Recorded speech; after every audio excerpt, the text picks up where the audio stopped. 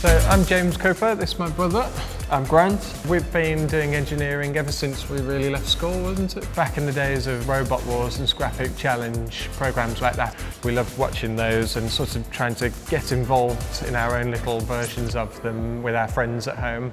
So I love when people come to us and ask us to create something new and give us a really good challenge, because other than the build side of it, obviously, there's lots of elements of risk, of challenges that have never been done before, so we don't know what the problems are going to be, and it's all about solving those problems and coming up with the right solution.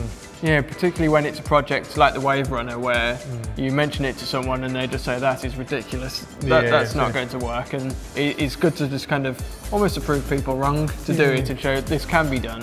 If you think about it properly, it's really good to kind of think, yeah, we've done that.